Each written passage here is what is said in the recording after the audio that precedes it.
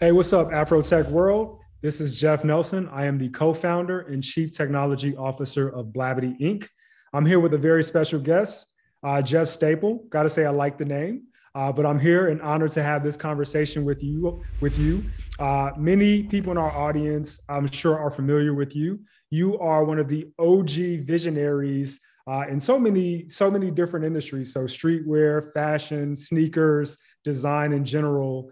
So it's cool to have this conversation with you and just learn about how your passion and how you develop your brands, but also how those brands are intersecting with technology as we look forward to the future and talking about Web3 and the metaverse and things like that.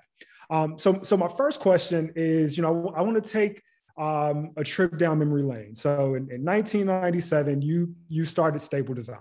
When I hear 1997, I don't know about you, I'm like, oh, 97, that wasn't that long ago. But when you do the math, that was 25 years ago, right? So you built this brand that has been relevant for literally decades, and it's transcended so many different things, right? That I just mentioned, fashion, design, et cetera, et cetera.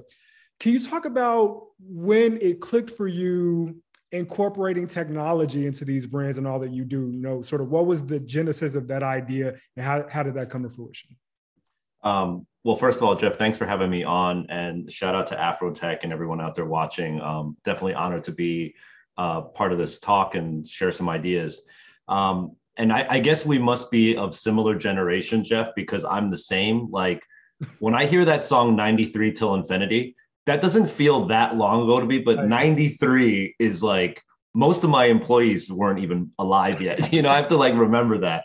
So it is crazy how time flies. And it's definitely a blessing that what I've been able to create has been able to transcend, decades and generations. I see fathers and their kids both rocking Staple and, both rocking stuff that I've done. So it's really cool. Well, to answer your question about like technology and how that plays into fashion and art, this occurred for me really, really early on, man. I mean, I feel like half of this conversation is going to be about how I'm going to date myself.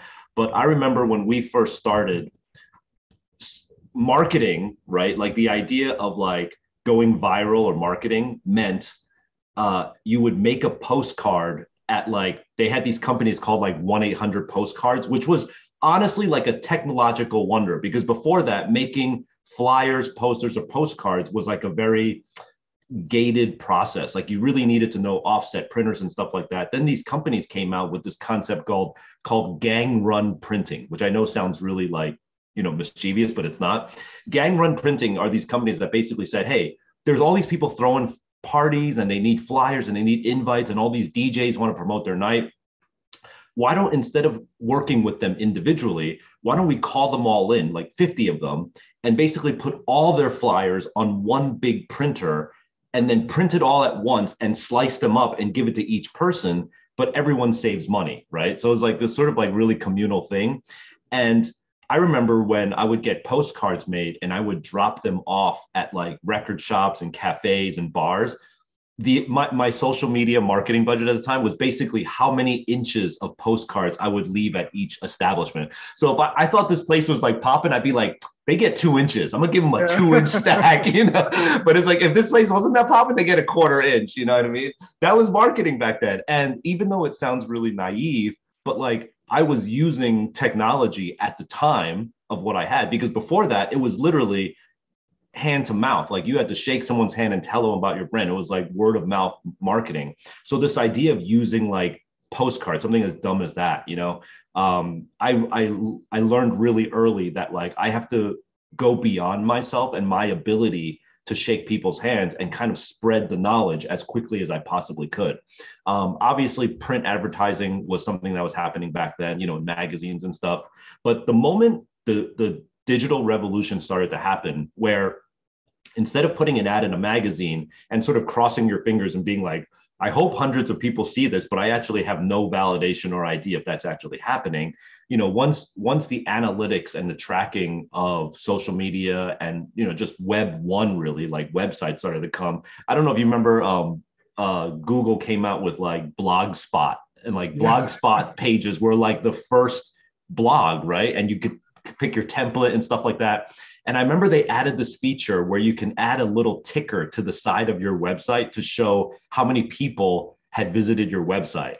And that was like, this is pre-likes, pre-retweets or anything, but it's like every day I would wake up and be like, holy, like 12 people came over the course of last night and visited, and you would just wait to see that thing. But like that initial tracking of idea was so cool. And I just think that I've always tried to stay somewhat, I want to say, abreast of the technology. I don't want to call myself a technological innovator. I do wait to see if when a technology comes out, if it has stickiness before I invest my time. One thing that I want to emphasize is that time is the most valuable asset that any of us have. So for me to go in and be like, I'm going to spend all of my money, time, energy, and effort on Vimeo, like that would have sucked.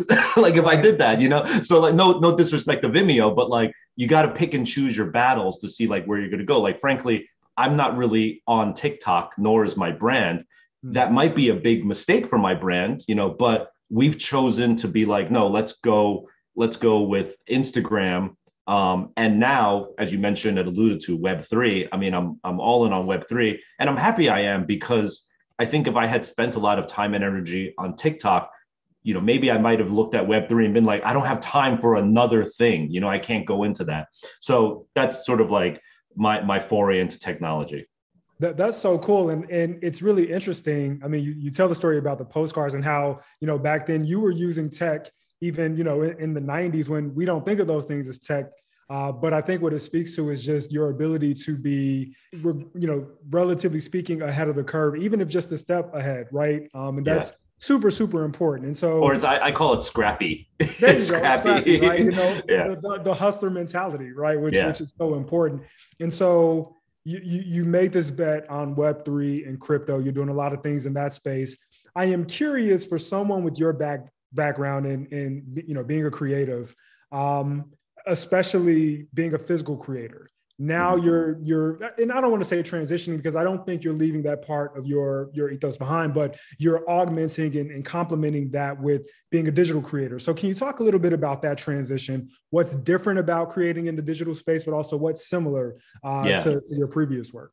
I mean, I got to first preface this by saying my foray into Web3 is literally, as of today, 9 months old. Like it's brand spanking new. So it's completely fresh. It's changing all the time. I'm learning every single day. People think I'm an expert. I'm not. Nobody is an expert, because it's constantly changing, But I did dabble into the Web3 NFT space last year through the means of collaboration, and if you look at the course of my career, some people say that I'm like the king of collaborations, but it's not because I was trying to own collaborations as a concept. What I was always trying to do was, again, not go all in on something. So, for example, when I'm a big sneakerhead, I really love sneakers. At any point in the past 25 years of Staples history, I could have said, I want to start my own sneaker brand, right? I could have done that. But I was like, you know what? I've seen a lot of my friends try to start sneaker brands, and it's challenging. And so why should I start a sneaker brand when I can call somebody at like Nike or New Balance or Timberland and be like, am I really going to make a boot better than Timberland? Like, maybe in 20 years I will, So like, how about I just work with Timberland and we sort of like complement each other on what we like to do? So when it came time to the NFT crypto Web3 space, I said, instead of me just going full boat all in on crypto and NFT, let me learn from people who have been in it slightly longer. And so my first collaboration was with a company called Zora, Zora, which I suggest all of you check out. They're like the new marketplace. Secondly, then I collaborated with Artifact, RTFKT, which is they're like the new digital Web3 brand, if you will. They actually just got acquired by Nike. And then the third one was Gary Vaynerchuk and his VFriends program. So my first 3 steps into the space were with handheld with an expert or an expert at the time. And that allowed me to get a taste of it. And again, justify to myself whether this is going to be something that I really want to invest a lot of time, energy, and effort into. Obviously, I did. And then so we launched Stapleverse just a couple of months ago. And it's been a game changer. So to answer your question, what do I love about working in this space? There's 2 main things. Number one is that coming from someone who has made physical goods all their life, a lot of it overseas, you know, there are a ton of logistical hurdles that are in a creator's way in terms of getting something physically made, whether it's supply chain, minimum order quantities, middlemen, salesmen, shipping, tariffs, customs. All of this BS is essentially set up so that as many people as possible can make their slice of the pie, you know, and it's the most unstreamlined thing ever. And the other thing is, because of that, every time there's a hurdle, you are sacrificing a concept or an idea. You're like, oh, is it going to be 8 weeks to make that thing that I wanted? All right, forget that thing. Let's just get it done, you know? And so that's a creative sacrifice that you're making, you know? In this world, in the digital world, anything I dream, if it can be coded, it happens. It's like my brain, a coder, consumer. That's it. There's like nothing else, you know? And so that's really beautiful. And then the second thing that I really love about this is obviously ownership of your IP. You know, traditionally, if you think about being a fashion brand or a footwear brand, the success of your brand is a lot of times beholden on a retail store or like a sneaker store. You know, like if you have a sneaker brand, if you're not doing business with Foot Locker, you're probably not really doing business. You know what I mean? It's very, very difficult. Same with like department stores. Or if you're an artist, if you're not going to be signed by a gallery or like a museum, it's very hard for you to break through, you know? And think about it now, if you sell your work to a galleryist, right, you get money for that transaction. Now that galleryist is going to sell it to another collector. You now, as a traditional artist or painter, does not get any more money. And then when that guy now sells it to another collector, the chain of revenue stream stops for you, right? In the NFT world, because of the blockchain and smart contracts, I can put into my smart contract that I, the creator of this work, forever in perpetuity, wants 10% of royalty on this. Oh, I can make up the percentage. And now every time that product or NFT or whatever is flipped, you just keep making perpetual royalties. Yeah. And that's a game changer. And it's not even, I mean, yes, it's a financial game changer, but it's a game changer because it's almost like buying a car and having fuel in your car every day. It's like, it's fuel for creativity. You know, I don't have to worry about the next thing because my babies are out there making money for me, you know? So that's the beautiful thing about this space. And I'm glad that you mentioned that because we've been talking a lot this year in our AfroTech series. We had AfroTech Miami in February, where we talked a lot about NFTs and crypto. And NFTs are this new concept, and not everybody gets it. Some people still, and admittedly myself, before I really dug into the space, I was like, oh, these are just JPEGs, right? But what you just mentioned, that smart contract, there's so much power in that, where you can, if it can be coded, right? And you talk about creators and the ability to literally program in royalties, right? Where anytime a transaction happens, boom, boom, boom, it's all backed by crypto, it's all backed by the blockchain, and it just happens, right? Mm-hmm. That gives you, that as an artist, that gives you so much leverage. So thanks for really demystifying that and putting it in layman's terms. So yeah, I'll give you another analogy about people, because I have a lot of like friendly debates. Yeah, okay. A lot of friendly debates with friends who are like, yo, you're just selling JPEGs. It's worthless, you know?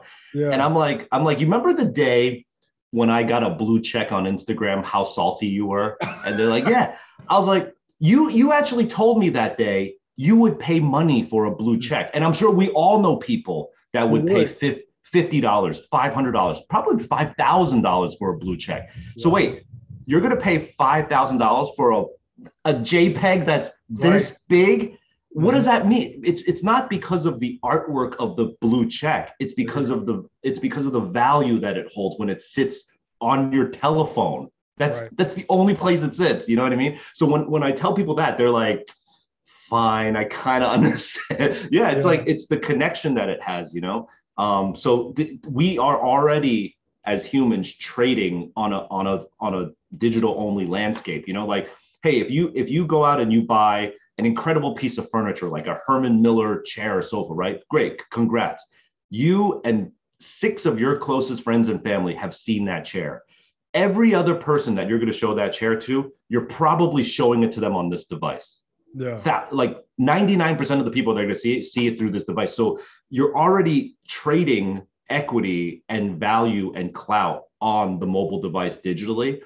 And NFTs are just sort of like taking it all the way there, where it's like, let's just forget the physical. Like, and that's the scary part, is because people are like, I don't want to forget the physical. It makes me feel good, you know. But if you think about it, as you said, it's less about an abandonment of the physical. It's just an added extension of it. Then I think it makes people feel more comfortable. That's a perfect analogy there. And so there must be something about Jeff's, right? Because I can relate to this aspect of your story, is this inability to be satisfied with just doing one thing, right? So, you know, we talked about, you know, since the 90s, how you've had your hands in so many different places, right? You're a certified sneakerhead, streetwear, fashion, design, you've got retail stores, all these different things. Now in the Web3 space, we talked about, you know, and alluded to the NFTs, but you've got the Stapleverse, right? Mm-hmm. So we're here in AfroTech world, in the AfroTech metaverse. You've got the Stapleverse. Tell me, what is the Stapleverse, why it's cool, and why you decided to create that? The Stapleverse is my own personal Marvel Cinematic Universe. You know, so like, I don't know if there's any Marvel fans out there, but like, I'm a huge Marvel fan. And you know, one of the most impressive things is like the fact that, you know, this saga has gone on for like 25 movies deep now, even more, decades long, you know. But if you think about the genius of like, you know, one of the latest Marvel movies that came out is Shang-Chi and the 10 Rings, right? Those 10 rings appeared in Iron Man 1, like over a decade ago. So, you know, the producers just created this entire universe, and they're just taking us along for the ride on this incredible journey.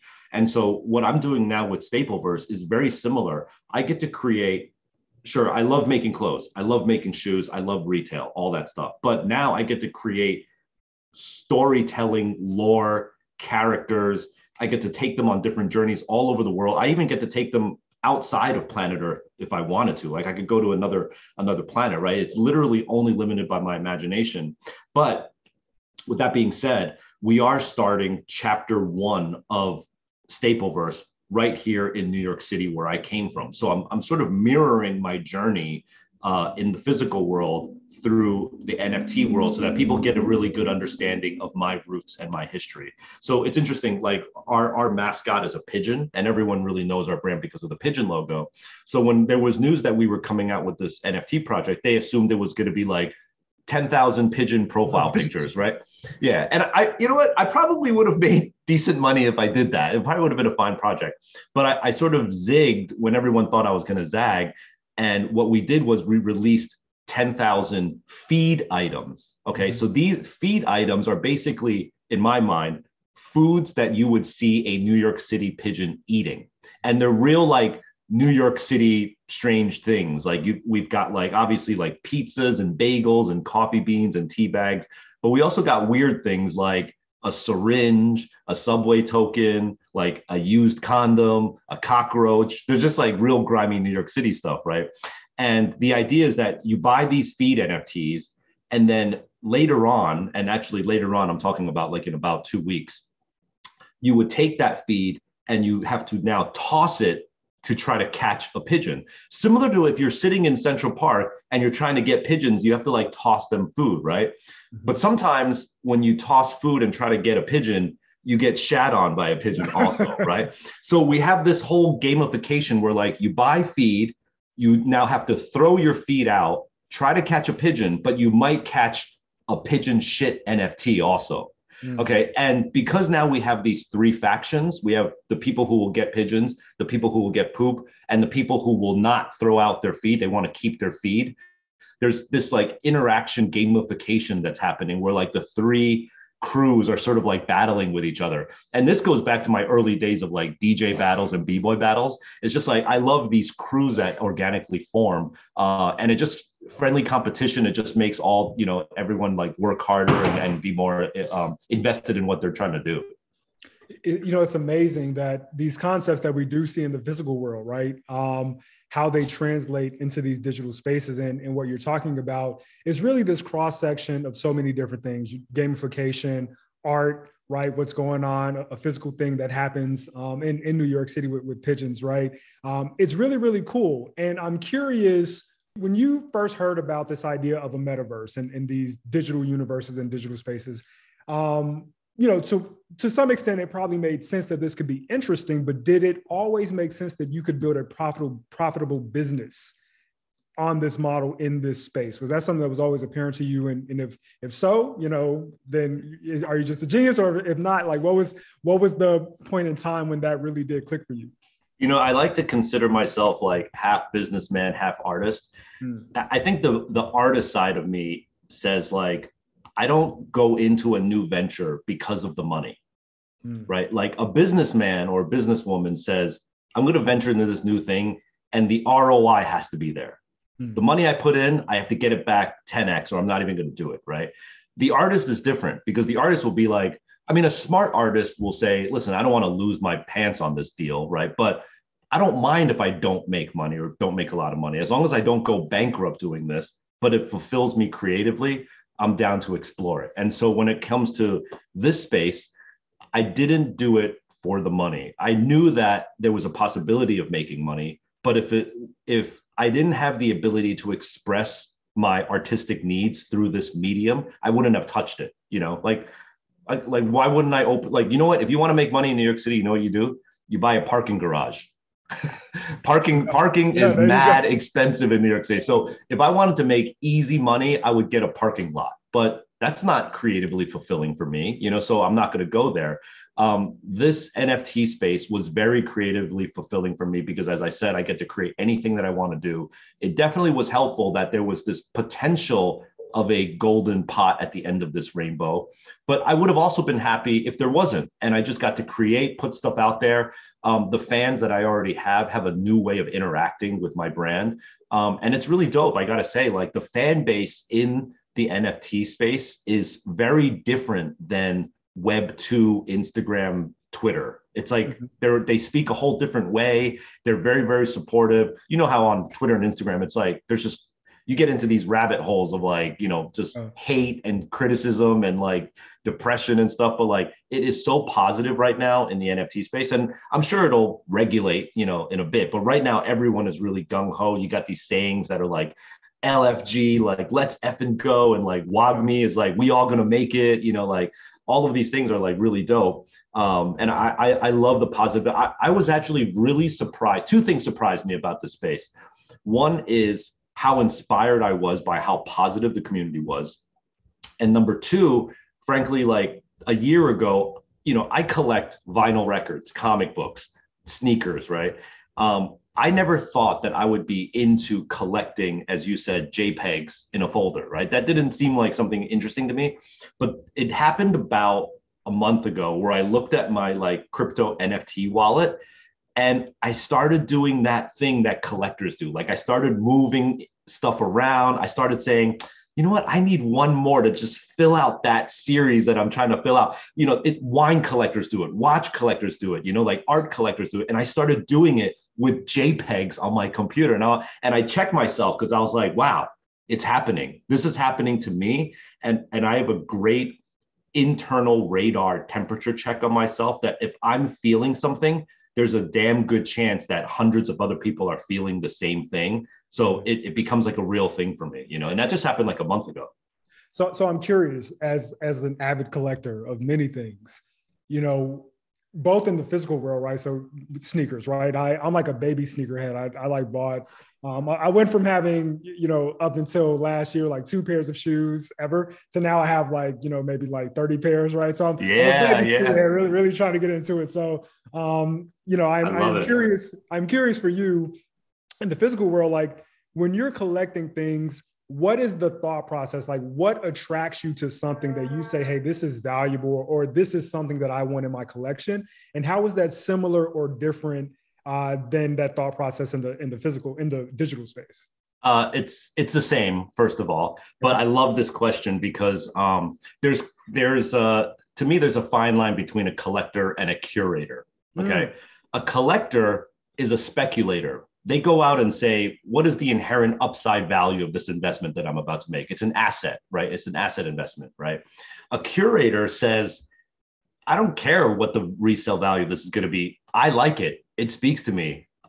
I F with this, right? And even if someone says, yo, that's whack, it's already like below retail or whatever, like, I don't care. I like it. I remember when I was young, there used to be these stores in the Northeast called like VIM and Dr. J's, right? And Models. These are like not cool sneaker stores. They're basically like sporting goods stores. And I remember I would like look in the bargain bins and in the 70% off racks, and I would try to find a gem. And my goal would be that like I found something on the closeout rack, I rock it to school the next day, and people are like, yo, what are those? I've never seen those. I'm like, that's right. You don't know where I got these, and I ain't telling you. That to me is the biggest goal, not to go into the hypest sneaker store, wait online 5 hours, buy something for 5x retail, rock it, and be like, yo, wow. It's like, yeah, no shit, Sherlock. Like everyone knew that these were the hottest things on earth. But if you can unearth like a gem, that to me is like what a curator does. And that's what I've been doing with sneakers and comic books and vinyl all my life. Like I have a very obscure collection of stuff. It's not like the hypest stuff, but I do believe that it's a representation of me. And that's the same thing when it comes to with NFTs. Like the sort of hallmark names are like CryptoPunks or like Bored Apes and stuff. I don't have any of those. I have all these things that I just personally really love. And I wish more people, whether they were creatives or not creatives, instead of looking at your favorite influencer or magazine or blog to tell you what to buy, I wish they would look in the mirror more and be like, what do you want? Like, what do you actually want? Like, forget what the magazine or the blog tells you. Like, what do you actually want to wear? And I think people will just get a lot more enjoyment out of it, and they won't get so stressed out about like fluctuations and trends coming and going and stuff. Like, because you're just being real with yourself. Yeah, that's profound advice. I love it. I love it. Earlier you said you're the king of collaboration, or you're known by some other people say. Yeah, I don't say right, right. Yes.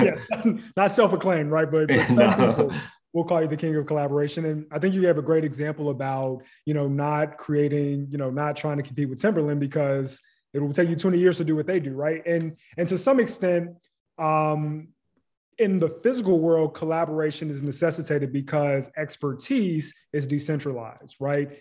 There are barriers to entry to be good or great at something. And so it makes sense to go to someone who is great at something else and you're great at something else, and you can come together and build something that's, better than the two of you as individuals, right? I'm curious in the digital space, what would your advice be to businesses and creators and anyone who wants to collaborate in the digital space, in the metaverse, because seemingly the barriers are minimized, right? Mm-hmm. Like you said earlier, if you can think it and you can code it, it can be done, right? So if those barriers are minimized, how should people think about collaboration instead of everyone just sort of going and doing their own things, and you've got this proliferation of everything that is sort of kind of the same? What are your thoughts on that? Dude, that's a great question. I mean, like, you're right. But in the Web 2, Web 1 world, it was about different types of expertises coming together, right?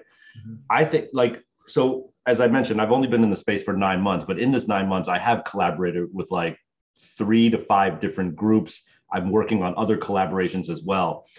So I'm still collaborating with people in the space. But what I've noticed that's different is that when we collaborate in the NFT space, it's more like we're both finding out stuff together. We're both discovering at the same time.